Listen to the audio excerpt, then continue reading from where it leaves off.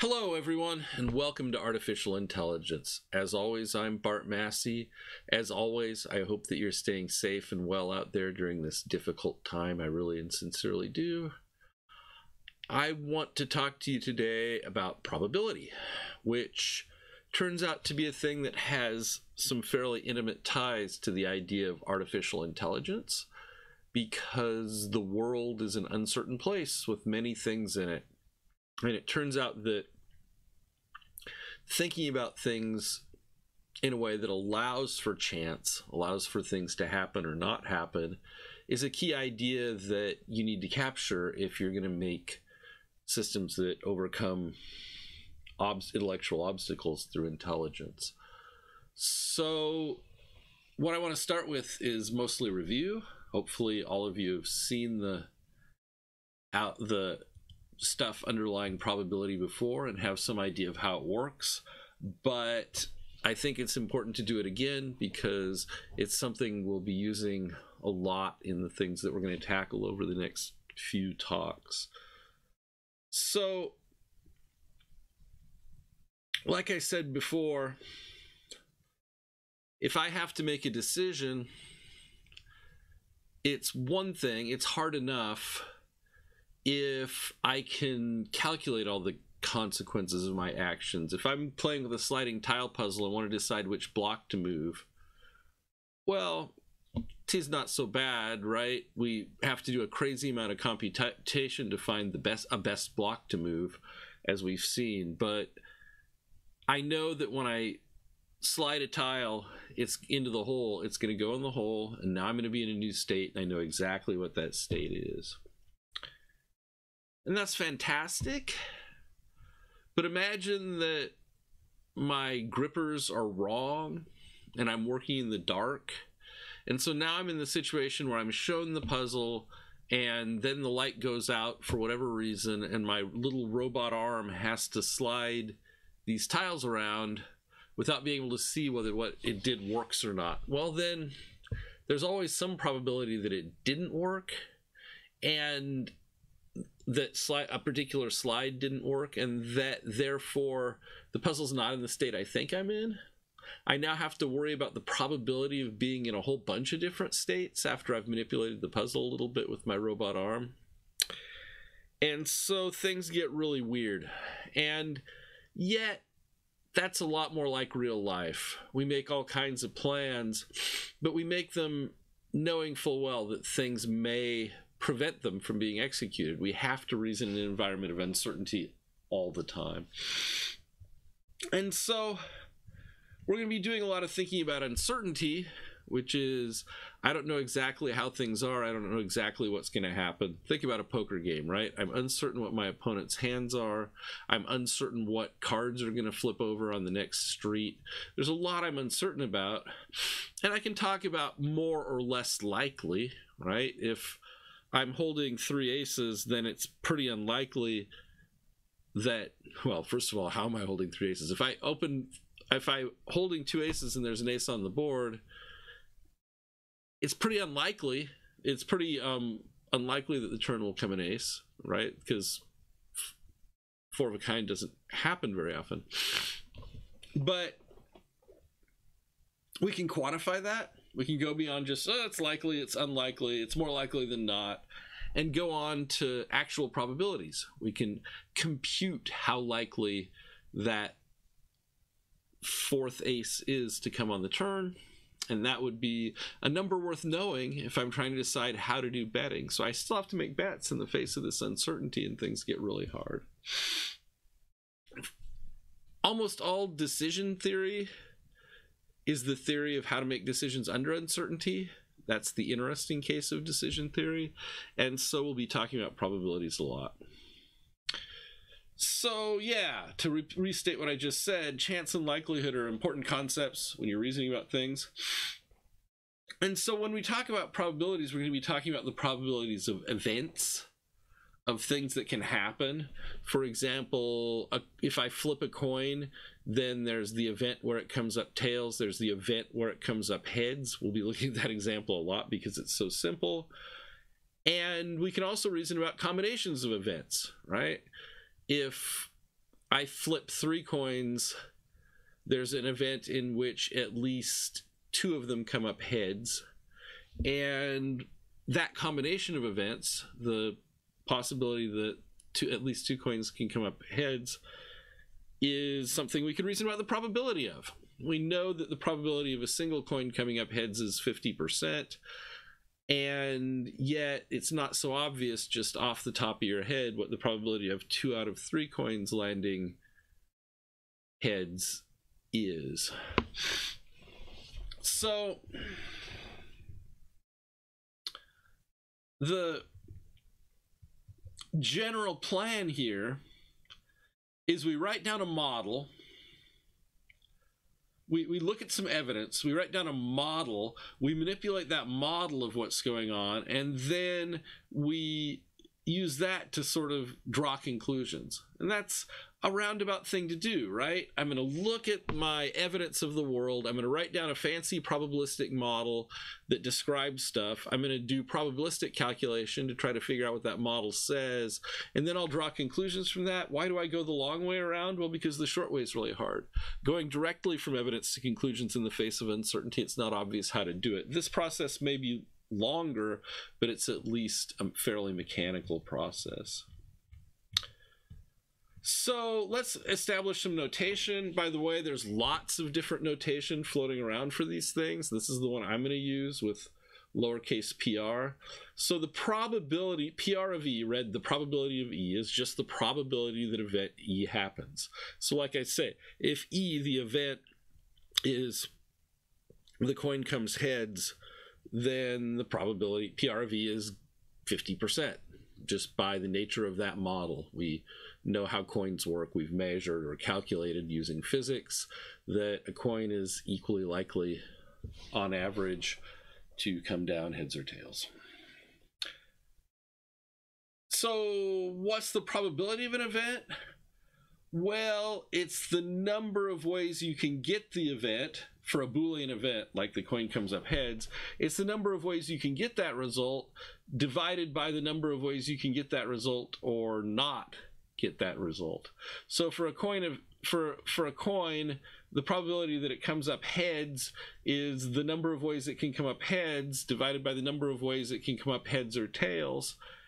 And, you know, the heads and tails are independent here, so we can just add. And so we get 1 over 1 plus 1 is 1/2, and that's where we get that coin probability. For a pair of dice, things are a little more fancy.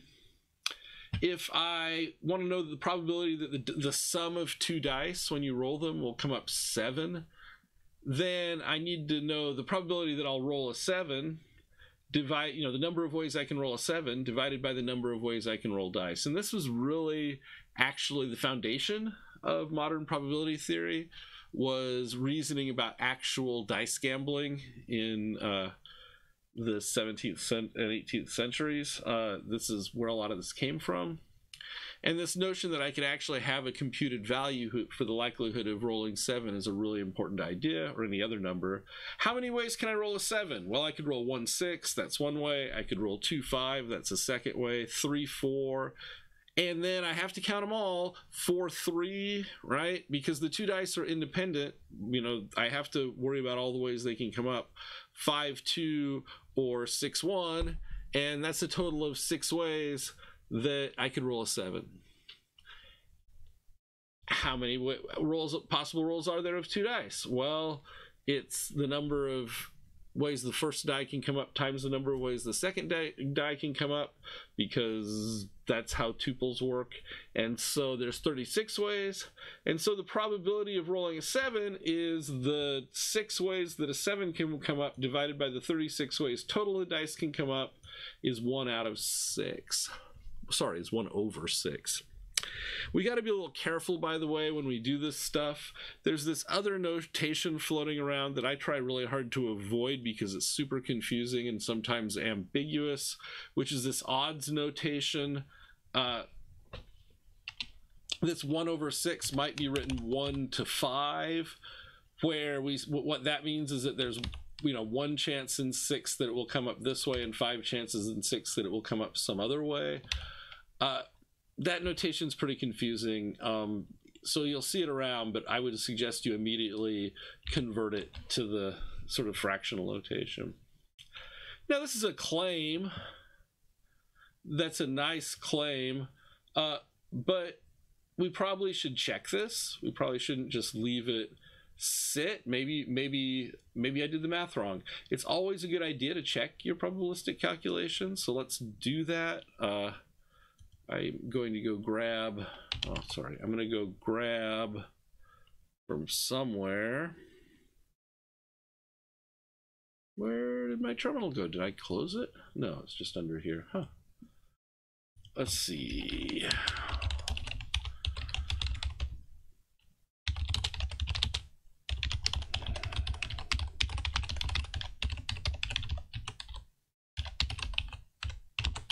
So we'll actually get some code I've already prepared for this.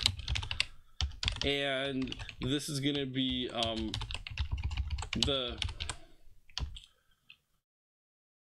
probabilities. This is about as simple a program as you can write, right? We're going to generate a random number between 1 and 6 inclusive, so greater than or equal to 1 and less than 7. That's a die.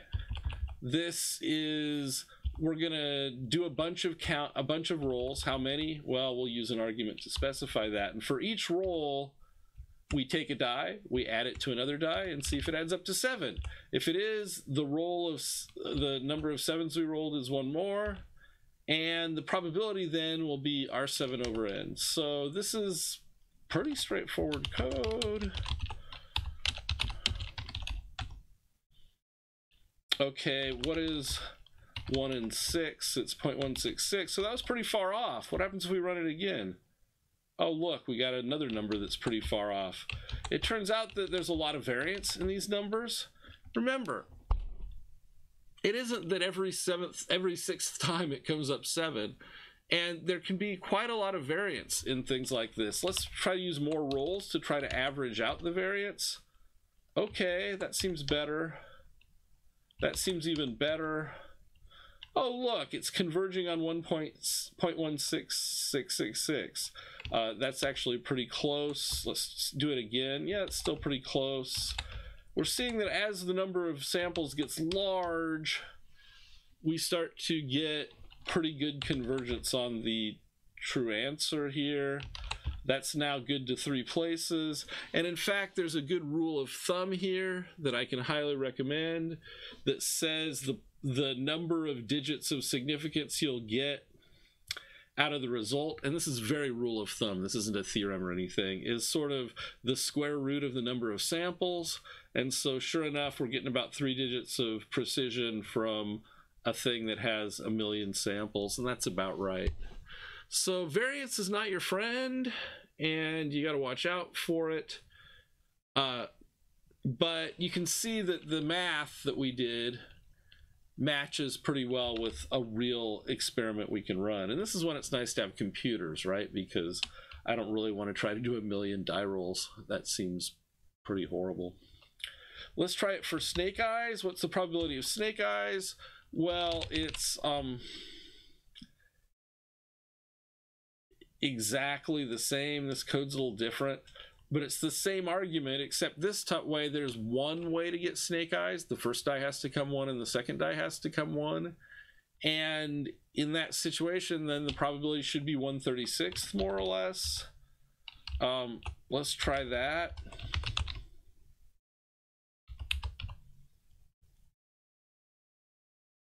Oh, yeah, I don't know why this code's fancier and weirder, but it is. And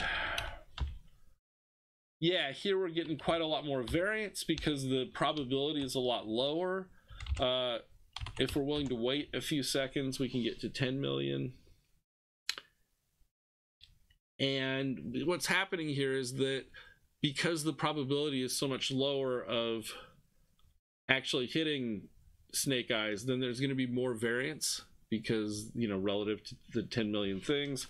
And now we're converging pretty good after 10 million samples on the right answer. So that's why that other thing was only a rule of thumb. So That's simple probabilities. Number of things you care about divided by the total number of things that can happen is the probability. And what we're going to do is sort of reason about the probabilities of events described by propositional formula. So if we have events E1 and E2, we can talk about E1 and E2, E1 or E2, not E1. Those are all reasonable things to talk about. And we're going to assign this, use this same notation to take some logical formula P, some prop formula P, and assign the probability of that, describe the probability of that. Here's the rules. First of all, we're going to use some new notation. This is something that's not a logical formula. It's just a thing that you really need to talk about to reason about probability in a sensible way, and that's the probability of P given Q.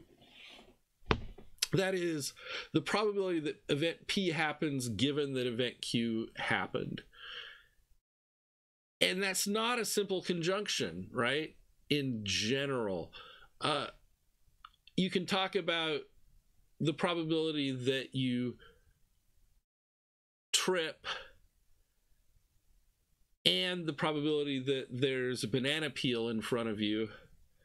Well, the probability that you trip given that there's a banana peel in front of you is not just the probability that you trip and the probability that a banana peel is in front of you, because those two things aren't independent. If it's way more likely that I'll trip given that there is one than that there isn't. And so I really have to worry about this condition. I really have to worry about this business of things happen in the situation where some precondition has happened. So here's some axioms of the basic axioms of probability theory.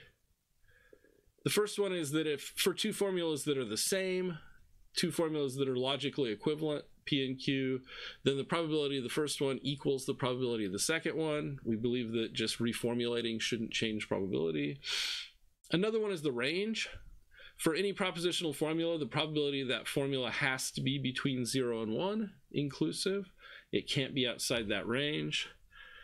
And then we have the negation axiom, which says that the probability that something doesn't happen, that some propositional formula doesn't hold true, is 1 minus the probability that it does. The probability of not P is 1 minus the probability of P. And that's just classic excluded middle kinds of stuff for probability, right? If the probability that I hit heads is 50%, then the probability that I hit tails, don't hit heads, is 1 minus 50%, which is 50%.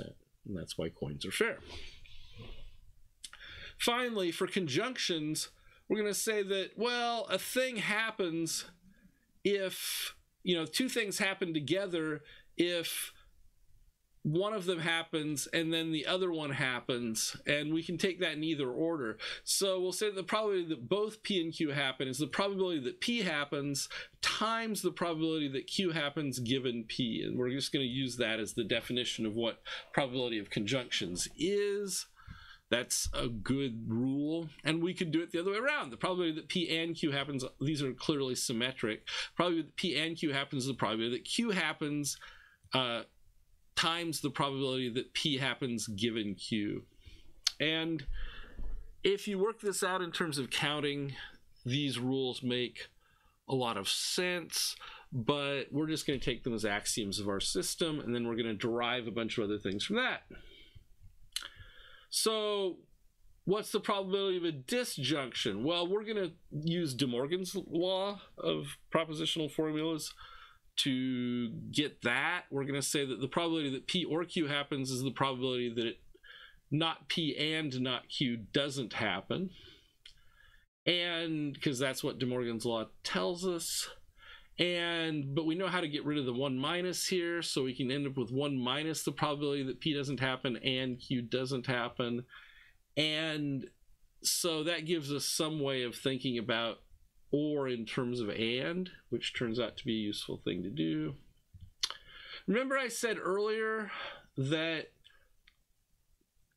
we can do this either way. Probability of P and Q can be determined this way or it can be determined this way. Well, pretty clearly then all three of these things are equal. If we get rid of this middle term as irrelevant, we get an interesting calculation here that describes the probability that P happens given Q. This is just dumb algebra at that point, right? The probability that P happens given Q is the probability that Q happens given P times the probability of P divided by the probability of Q. This is called Bayes' rule. It's not obvious at this point why you would care about this rule. That's something that I will explain next talk, is sort of how Bayes' rule works and why you should care about it. But take it, my word for it, we'll be thinking about it a lot as we talk about artificial intelligence. There's this notion of statistical independence. What's called conditional independence says that, well, the probability that P happens given Q might be just the probability that P happens. Q might not affect whether P happens one way or another, right? That, for example, those two dice we talked about were conditionally independent. How the first die comes up has nothing to do with how the second die comes up. They're independent events. And the nice thing here is that if you follow that through with Bayes' rule, then the probability of Q given P is the probability of P given Q times the probability of Q divided by the probability of P. But we already said this thing was the probability of P times Q divided by P, and we end up with the probability of Q. And by the same reasoning, right, and so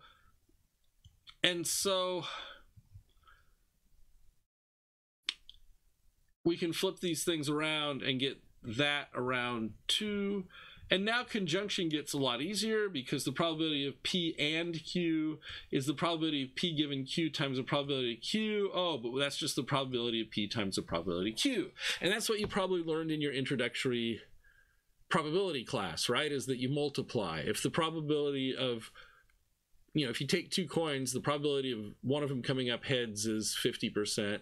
The probability of the second one coming up heads is 50%. And so the probability of them both coming up heads is 25%, 50%. 0.5 times 0.5 is 0.25. And the point is that only works because the coins don't have anything to do with each other, because they're conditionally independent. If you rigged the coins so that, let's say the coins were magnetic, and if you flip the first one and leave it on the table, it makes the other one more likely to come up the same way, then these probabilities aren't conditional anymore, and aren't conditionally independent anymore, and I have to think about this system really carefully. This is important. You can't just assume independence, you have to establish independence. There's also what's called strict independence. And strict independence says that, well, either one of these things happens or the other maybe, but they don't ever both happen together. Probability that P and Q happen together is 0. Notice that doesn't mean that the probability that P happens is 0 or the probability that Q happens is 0, right? If I think about a coin again, the probability that it comes up heads and comes up tails is 0. And so those two probabilities are strictly independent.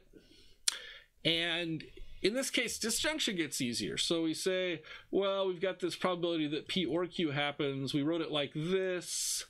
We're going to, in this case, use strict independence to worry about, to do this kind of computation. We're now going to do we can now do our complement trick again. We end up with this mess in the next line, and we start adding things up, and we get the probability of P. Remember, this is strict independence again, can make this term go to 0 at this point, and then we end up with the probability of P plus the probability of Q. And again, that's probably what you learned in your introductory probability, is that if things are strictly independent, then you can add up their probabilities. So if we want to ask, again, we got to be careful about this, right? If we ask what's the probability that one coin comes up heads or the other coin comes up heads, well, the probability of the first coin coming up heads is 50%. The probability of the second coin coming up heads is 50%. So clearly the probability that one or the other will come up heads is 100%, 50 plus 50. oh, that isn't right. If I flip 2 coins, there's a chance they'll both come up tails, so that can't be right. And so those 2 coins aren't strictly independent, they're just conditionally independent. And so what I really need to think about is, how do I get there? Well, I get there by this definition up here, right? The coins are conditionally independent, so I can take this first step based on that, and I can find out I certainly can figure out the probability that the 1 coin comes up tails, which is 50%, multiply it by the other, probably the other coin comes up tails, which is 50%. So 0.5 times 0.5 is 0.25, 1 minus 2.25 is 0.75, and I get to the probability that at least one of the coins comes up heads is 0.75. And indeed, if you count the ways the coins can come up, you'll be like, yeah, okay, that makes sense. They can come up, they can be heads, heads, heads, tails, tails, heads, or tails, tails. So 3 of the 4 ways they can come up will have a head in them, and that's probability. So that's, like I say, mostly pretty review. It's mostly pretty, let's get the basic axioms down. But I thought it was important that we talk about it, so that as we go on and actually apply probability now to reasoning in AI and decision theory, we are on a footing where we all understand what the rules are. Hopefully this was helpful. As always, thanks for listening. As always, please stay safe and well out there in this very difficult time. I look forward to talking to you again soon.